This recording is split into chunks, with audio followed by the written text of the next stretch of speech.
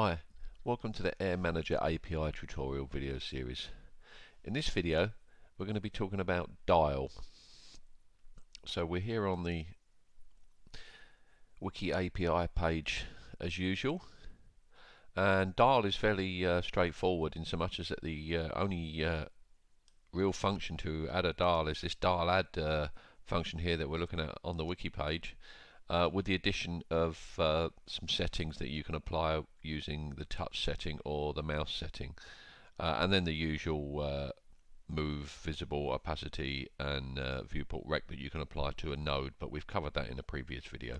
So we're going to be looking at the dial add, and then we'll just have a quick look at the touch and the mouse settings that apply to dial. So this should be quite a short video, I think. So let's just looking up the different forms of the dial add function here. Then in its basic form, you can see you obviously need to give it an image, an X and Y coordinates of where you want it to appear within your instrument, how big it needs to be, so the width and the height of that particular image that you're going to use for your dial. And then a callback, so a function that gets called whenever the dial is operated, and then you act upon the return values from this dial add function, depending on if you move the dial in a clockwise or anti-clockwise direction.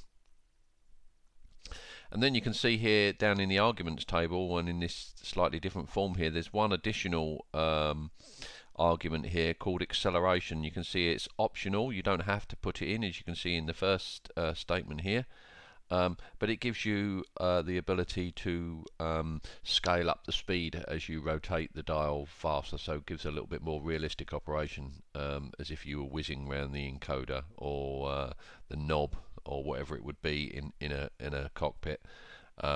And you would get more change in the particular thing that you're changing. So whether it be a heading bug or altitude bug on a tape or whatever it was. So let's dive straight into the code then.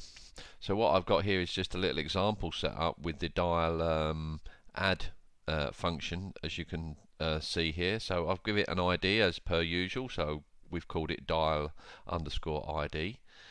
We use the dial add function, and then we say we want to use our switch.png image, which we've been using for quite a few of the other tutorials, and we're going to position our image 50 pixels in from the left, 50 pixels down from the top. This should be quite familiar now if you followed with the other video tutorials. And then the width and the height of our particular image, so 100 by 100, so it should appear in the middle of our little 200 by 200 instrument that we've set up for this tutorial. We've set the acceleration, so we're using the full form of the function here. You can see I've just got it in the comment just above there, just so that we can see what the individual arguments are. So this acceleration here, we've currently got set to 1, so that's the equivalent of not having it in there at all. All that does essentially is it just calls this callback more often. So if you put a 5 in there, it would call that callback 5 times for the equivalent amount of turn. So it just provides like a level of acceleration if you're moving the dial faster than a certain speed, but you still, if you want to move it slowly, still have the resolution to just do the one click at a time, and it drops back down out of this acceleration mode. I'll show you that in operation in a minute. And then the name of the dial callback, so I've just called it literally that, dial underscore callback, and there's our function up here for dial underscore callback. So in this particular example, our dial callback function, you can see here it returns a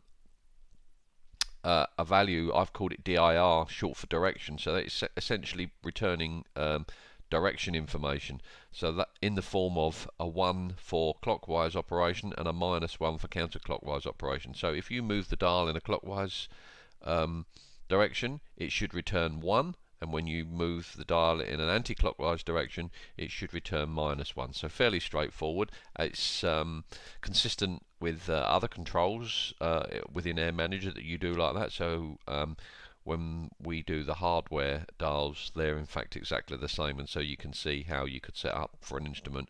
You could use the hardware encoder add and a soft dial add, as in the case of this one, because they both return 1 and -1, you can call the same function basically from each of those adds if you want to, so that whether you move the soft dial or you move the actual external hardware dial, they still give the same result, i.e.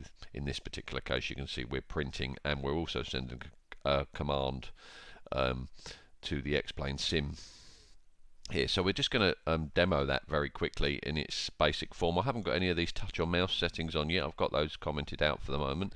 So you can see in this very simple callback that we've got here, we've just got an if statement that says if the direction is 1, so in other words if it's clockwise, print clockwise to our console over here, just so that we can see that it's working, and at the same time or just after the clockwise, please send the X-Plane command sim autopilot heading up. So that's our heading bug control. And then obviously if the direction is -1, please do the opposite. So print counterclockwise to the console over here and send the command to the sim autopilot heading down.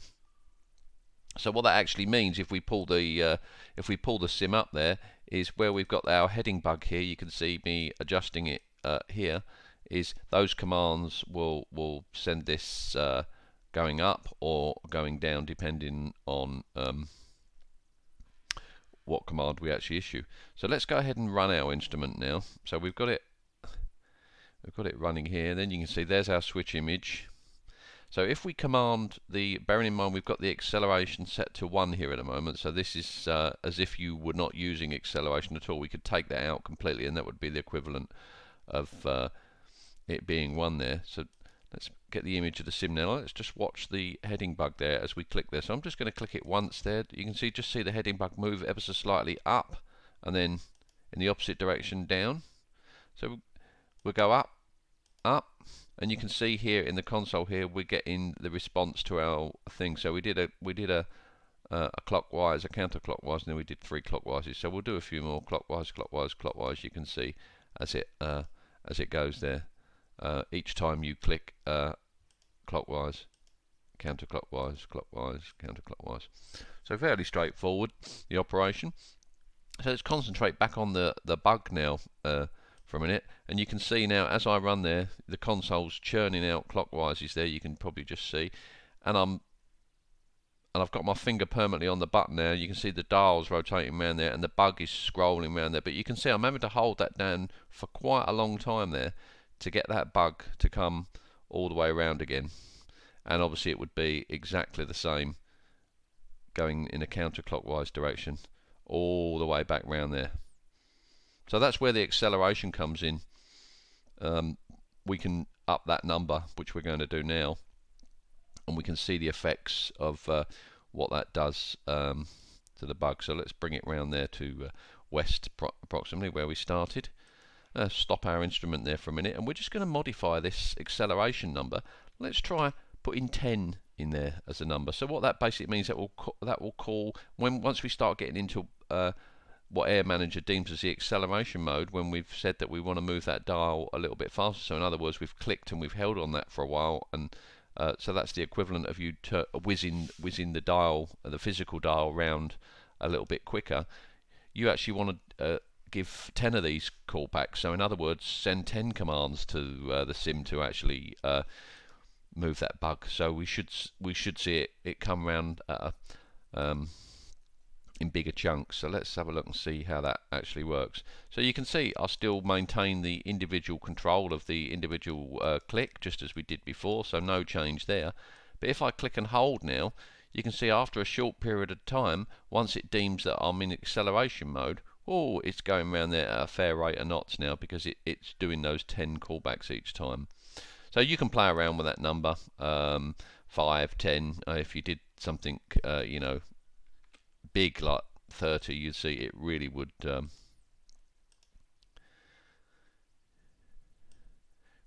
hurtle around there. There you go. Whee. Probably a bit too fast. So you can play around with that number to get the nice sort of response that you want, depending on the control. This particular one's a heading bug. So you probably saw 10, maybe a little bit less than 10 is maybe the appropriate value for this one, but it might be different depending on what it is that you're trying to control. So that's the basic form of the dial add function. As I said, fairly straightforward. Now we're just going to have a quick look at the mouse and the touch settings. So I think I'm set up for, well, I'm set up for mouse here at the moment. So we'll go ahead and do the mouse settings first, and then we'll jump onto the couple of touch settings that we've got there. So similar to I think what we looked at. Let's bring up the page here, mouse setting, and see what applies to dial. But similar to what we've looked at for switch and button already, you can see there's a few different properties that you can apply.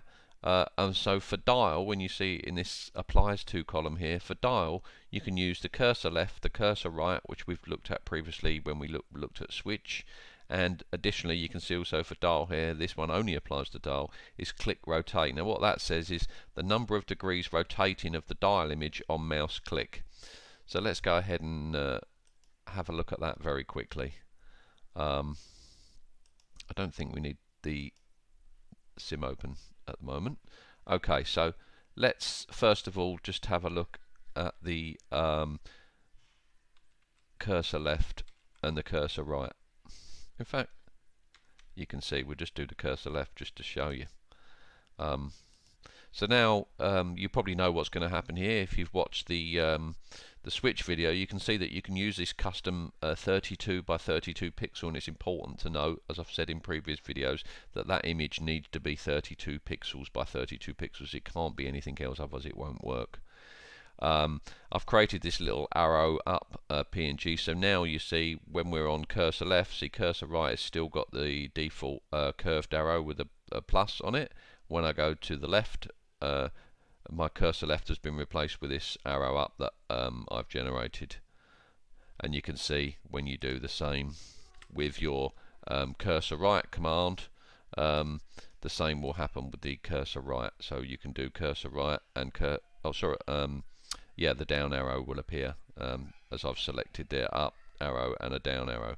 And then the last setting for mouse setting is click rotate. Now what click rotate does is click rotate will adjust the rotation angle of the image here for every click. So you can see the default is 10. So when I was clicking before, one little click was moving the dial 10 degrees. You can just see that it's moving about 10 degrees for each thing. If we were to count them, you'd see they'd add up to a full 360 all the way around there. So if we go ahead and save our instrument now, we've changed it to 45. What you'll see will happen here is when I click, it jumps around a full 45 degrees, the image there. So round about, it's going to come around to about here now, and then there, and then I'm over here, and then so there you can see it's 45 degrees at a time. So fairly straightforward. You can just adjust how much you want the dial to adjust if you're not happy with the default 10. Then over to the touch settings. Then if we just change over to touch control now in Air Manager, and then have a look at the touch controls again. If we just whiz back to the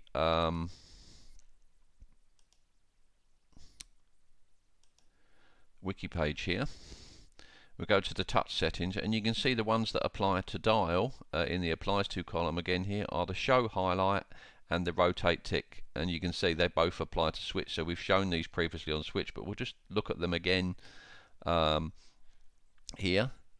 And so the first one, we'll just do the show highlight one first. So the show highlight one, the default is true. So obviously that basically means that whenever you touch the control, as I'm doing here, you see you get the blue highlight comes up over the control. But you can, if you want to, turn that off.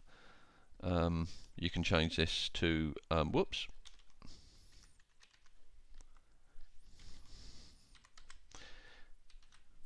You can change that.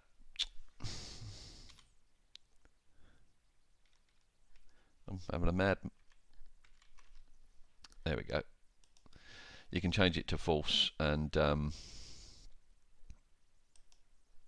Now when you touch, you'll see here. Okay, so I'm touching now. You can just see the box come up there, but nothing, no blue box appearing. Okay, so that's show highlight, and then the other one, very simply, is rotate tick. What that basically does is that changes the default amount of rotation that we see, or it will change every time it wants to do a callback how many degrees you have to actually move your finger in terms of an arc around the image before it will generate the callback. So the default is 20, as you see I've written in the comment there. We're going to change it to 120. So let's just have a look very quickly at the 20 before I do uncomment that one, and you can see if you just watch the callbacks in the console. Now I'm on the thing, so as I'm moving my finger around the thing, you can see quite a few callbacks there, because every 20 degrees I'm moving that will generate a in fact, it's probably not fair because we've got the acceleration on 30, so let's just turn that down to 1 again.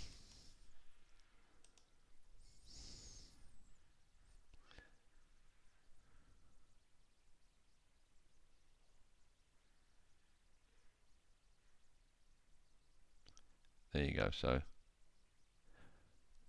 and then another 20, and then another 20.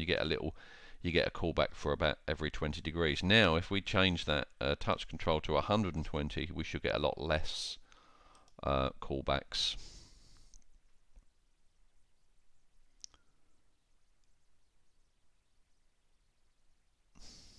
So there I am, and we're going to move it. We decide to move quite a bit further before we get a callback there. Oh, no. Excuse me.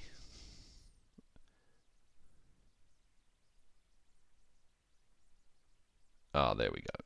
So now I'm having to move it quite a lot, and you just get a callback every now and again, and then going back in the opposite direction, anti-clockwise, anti-clockwise. So I'm going to do about 1 full revolution, and I get about 3 callbacks, obviously, because it's 120 degrees. So have a little play around with those numbers anyway. It may affect it may give you a slightly better control. I've found that if you up those numbers a little bit on some of the touch rotations, it means it's not quite so sensitive, and it's easier to actually get to the final number or the final switch position that you actually want to do. By adjusting that rotate click such that you don't just get lots of callbacks all the time, and it keeps making the result jump around a little bit. I think that concludes the video for dial. As I said, fairly straightforward, not really much to talk about other than the basic dial add commands. Join me again for another video soon. Thanks. Bye.